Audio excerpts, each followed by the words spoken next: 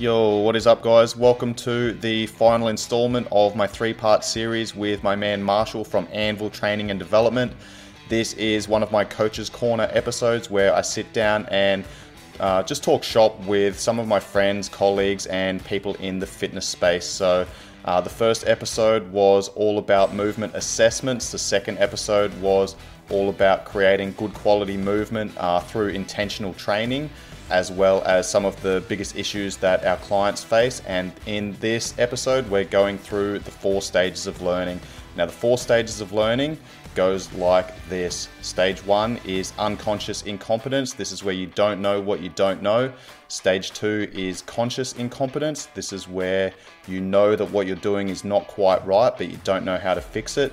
Stage 3 is conscious competence, which is when you know that what you're doing is right, but you really have to pay attention to what you're doing to get into good positions. And stage 4 is unconscious competence, which is where you don't need to think about it. This is an ingrained pattern that you've created throughout your life. Let's get this episode underway. One of the guys that I train is extremely strong. Like, this dude is, his bench press is intense. It's close to 180 now.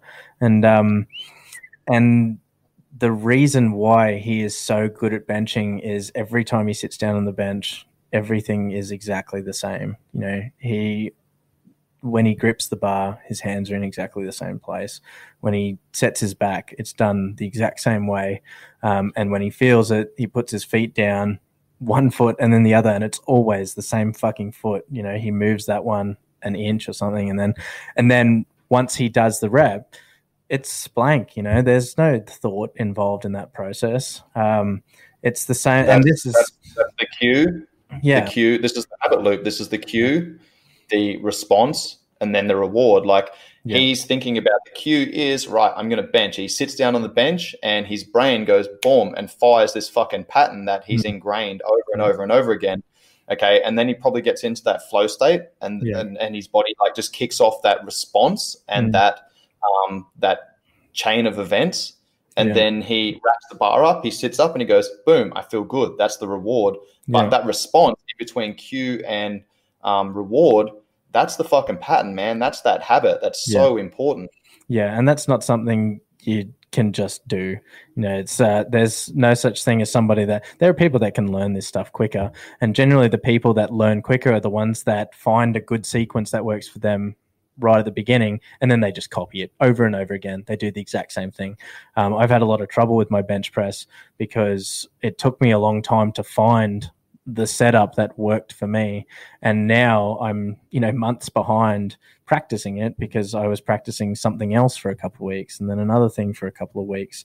But you can see the results as soon as somebody starts practicing something regularly. I've got guys, most of the guys that I train, when we warm up for squats, we do a kettlebell squat hold, like a little goblet squat hold. And at the start, these guys are all seized up. Just getting down to parallel holding this goblet is a nightmare for them. And it's 30 seconds, man. It's not a long time. And, you can see their ankles just don't want to bend properly. Their feet are flat and rigid. And then now when they're doing this warm-up, they don't need to be told. They just come in, they'll do whatever they need to do. And then when they sit down into that squat hold, things might be a little bit tight. They've been walking around all day or napping or whatever it is. But they're able to work through it because they can feel everything. They sit down, they go, okay, I'm at depth, whatever. Hips are feeling a bit tight, but if I, rock back a little bit, I get a bit more tension in the hips. It's going to push me down a little bit deeper. Everything's starting to feel good.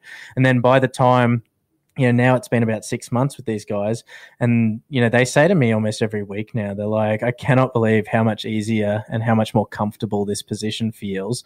I'm like, yeah, well, that's what happens when we do the same thing every single time. We make sure that the technique is as perfect as we can possibly get it, and then we rinse and repeat over and over and over again.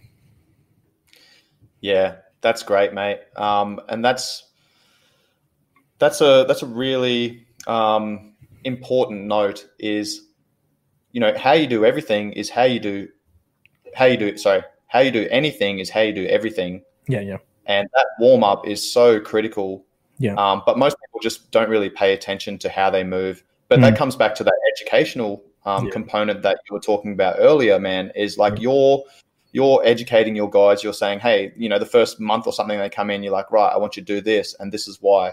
And you're doing that every day. If it's important, do it every fucking day, and then, you layer upon that and you do something else. So you might do some work for, mobility of the lower body, and then you might go into mobility of the upper body. And then, after a couple of months, you've given your clients, your training partners, colleagues, whatever, members of the gym, like all of these different tools. So then when they walk into the gym, they go through, their generic warm up or whatever, and then they make those drills specific to them, what they need. And, you get everyone doing the same thing for the first month, 2 months, 3 months, but then, from 3 months to 6 months or 4 months to 6 months, then they come in and they're all doing different things, but it's all applicable to them at that time. Yeah, I had a pretty rewarding moment today, actually. Because we were away for the weekend, the one-on-one clients actually all just came in for a group session this afternoon. We just had a big group training session. It was pretty sweet. And we had one guy, he's doing heavy squats, singles for his competition in a few weeks. Another guy was doing speed bench with bands. I was doing fucking like wide stance high box squats with an SSB, like the most retarded shit you could possibly do. And I didn't have to give any direction to anyone. The guy doing the bench press did his warm up. You could tell that he was getting his back in perfectly. And when he didn't feel quite right, he's like, a bit more time on the bands, a bit more shoulder mobility work. The guy doing the squats, he, just kicked off, did the squat hold and all this stuff. And then he's working through his reps. And, I've always said to them, if you do a set with the bar and it doesn't feel right, don't jump up the weight, just do another quick set with the bar and try and work through why it didn't feel right. And then the other day I had another group session. A guy came in, he was doing bench press. He did a set, and then I saw him get down and do some cat camel, like thoracic work that I'd shown him ages ago, because I could tell he just didn't feel quite right with his upper back. So he's like, I'm just going to work on the cat camel position a little bit, because he knows that if he doesn't do it, everything's going to be fucked anyway. And it's good seeing, like, after 6 months of working with these people, they come in and they are aware of what they're doing. They don't need to be told. People are very open to learning in an environment where they feel like learning is promoted and they feel supported. They don't feel like they're doing anything wrong. They're happy to go off and do some random shit because they know, this is actually going to help with my lifts.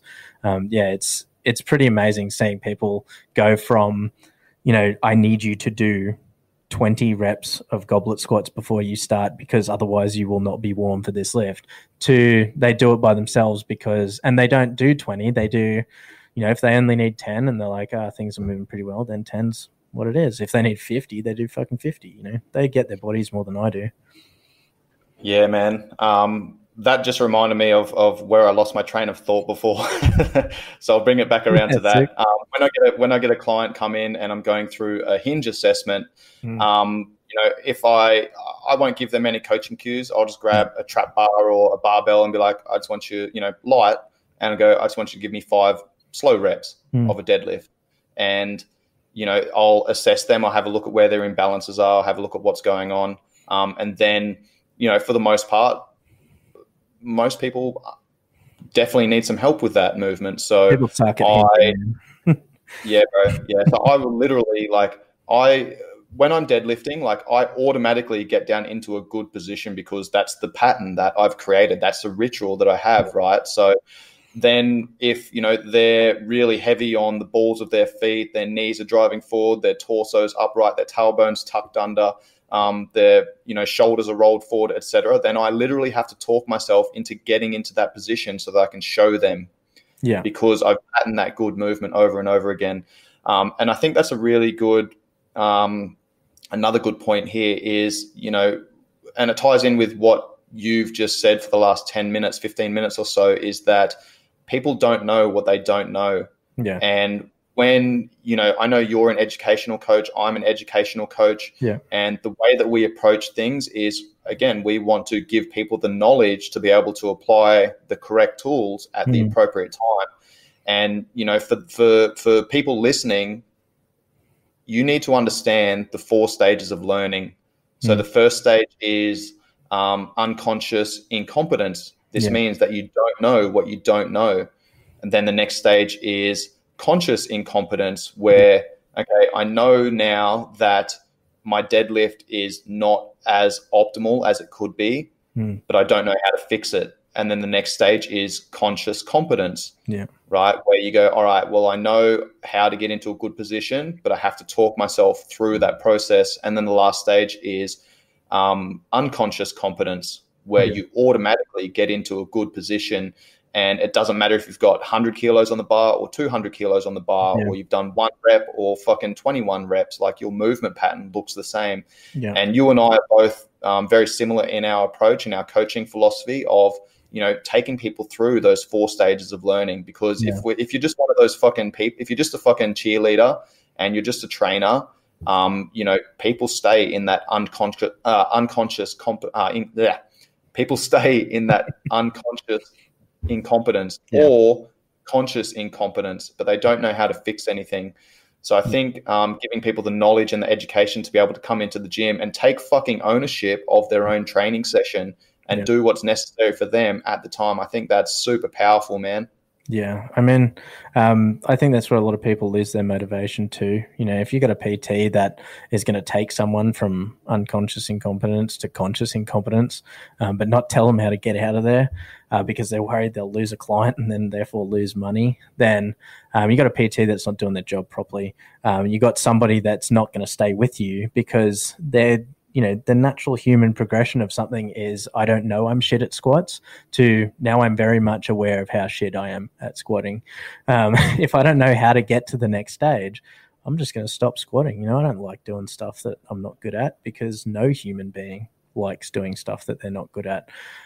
So it's really important as a coach, especially if there are coaches listening to this in future, to spend a significant amount of time with your clients, telling them why they suck at something, and explaining to them that if they understand why they suck, they can learn how to not suck, because everybody sucks at the start. There's nobody that does a squat straight away and they're perfect, But if you can tell someone, you are getting, butt wink at the bottom, you're getting a lot of lower back movement at the bottom of this squat. It's probably something to do with the way your knees are tracking, your ankle mobility, or your hip range of movement, whatever it is for that individual person. And then you say to them, this is how we're going to work on this stuff. I really want you to focus on your foot position. I really need you to focus on pushing your knees out when you sit back into the squat. And I really want you to focus on keeping that core tight. You give it to them as simple as you possibly can. You train with them for as long as you can on that movement. And then eventually you'll be able to show them, this is why you are getting better. And if you keep doing these things, you're going to keep getting better until the point where you don't have to think about all that stuff, just like you said. People don't lose motivation if they understand why something doesn't feel right. If something sucks and they don't know why, they're not coming back, matter of weeks. Yeah, man. Yeah. I want to go back to what you said before about your bench press.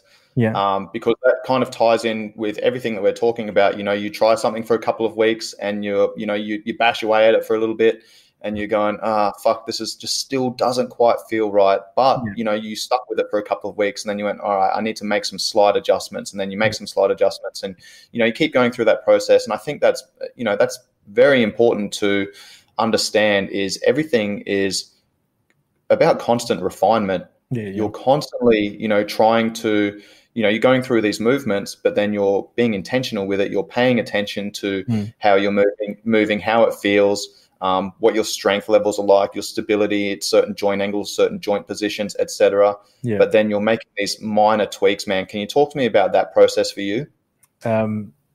My training, one of my biggest training philosophies, one of the things I really focus on here is training your weaknesses. And to train a weakness, you need to be aware of it. So one of the things that I do not do in here is tell people how great they're doing at everything all the fucking time. Obviously, I will motivate them And I like to encourage them and show them the progress that they're making, because it's important to understand how far you come and why. But it is also extremely important to understand what you suck at and where it's falling apart, because then you have no idea if you don't know what to work on. So for me, it's always a case of, why has something fallen apart, or why isn't it moving right, or why did I miss that lift? Usually it's a mental thing, especially with really fucking heavy weights. You get under a heavy bar and it's so easy to psych yourself out. So you need to have a really good pre-lift routine. But that's one of the things that I really like about lifting heavy weights and teaching people how to lift really heavy shit, is that you don't get tested like that under light stuff. It's very rare under submaximal load that you will get pushed to the point of failure, whether it be mental, technical, whatever. Unless you're doing hundreds of reps, but usually that's fatigue. So I like to get somebody under a 1RM in the safest possible situation. Whether it be like I did today, a high box squat with the SSB, like, there's not a lot that can really go wrong in that situation. But if something does, let's say that I sit down onto the box and I can't get back up again, the first question that I ask myself is why? Why did I fail that lift?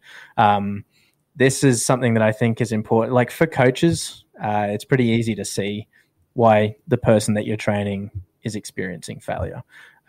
You can see technical breakdown. I can see if their feet aren't in the right position, or if their chest isn't up, or their upper back's falling apart, or they're just not breathing properly. But for myself, I can't see that shit.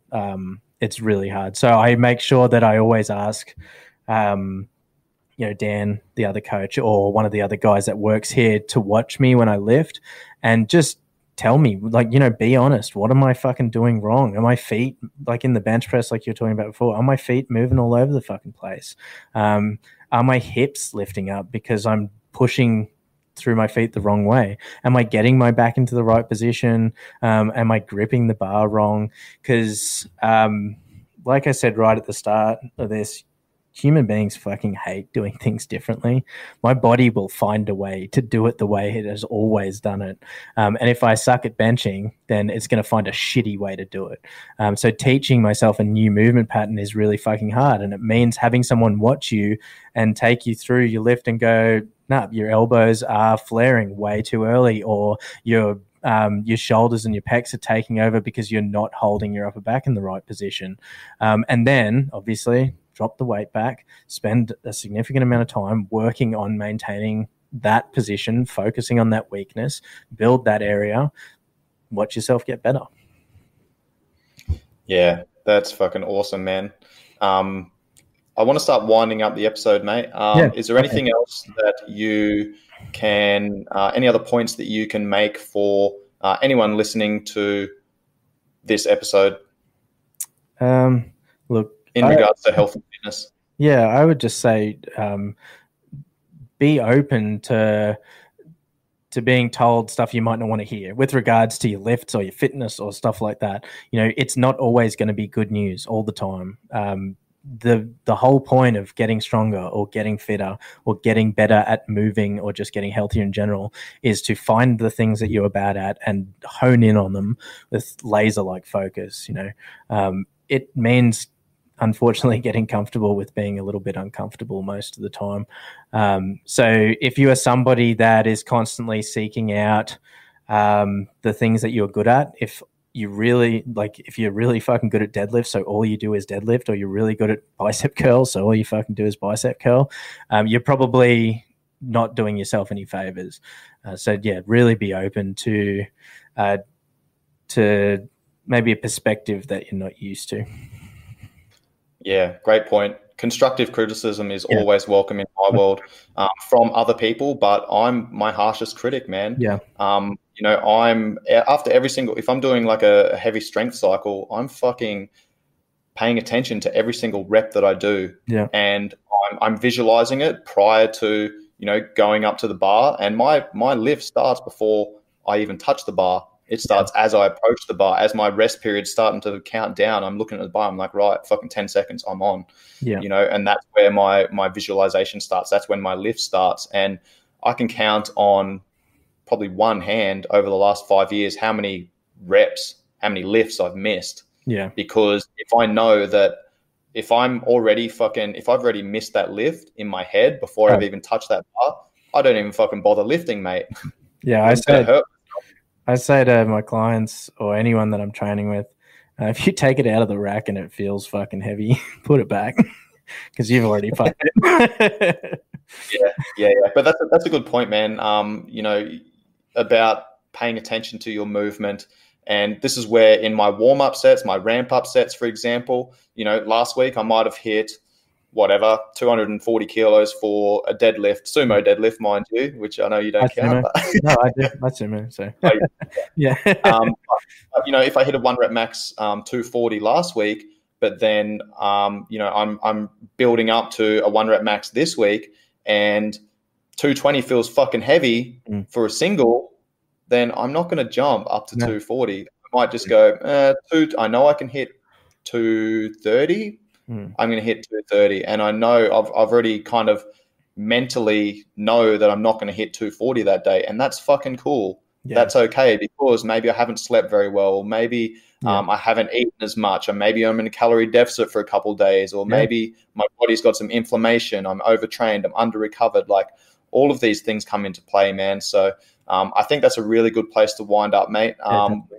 I would definitely love to get you back on again, because this is a fucking awesome conversation, man. And I could definitely continue going for, you know, another hour, but I've only got 2 hours of interview time per month with this software. So good. Good to go, mate. Appreciate you having you on the podcast, bro. We'll definitely need to do this again. Thanks for having me, man. I always appreciate it. We always cover some really good shit. So yeah, I look forward to next time. Love it, mate. Let's chat again soon. Cheers, Marshall. Bye. Thank you so much for tuning in, guys. Hopefully you got some really positive takeaway points from this 3-part series with Marshall from Anvil Training and Development. I will have all of his links in the show notes. Any 5-star ratings and reviews are much appreciated. It helps me spread the message. It helps me spread the love. It helps me get bigger people on the podcast so that I can interview them for your listening pleasure. Much love, guys. Peace.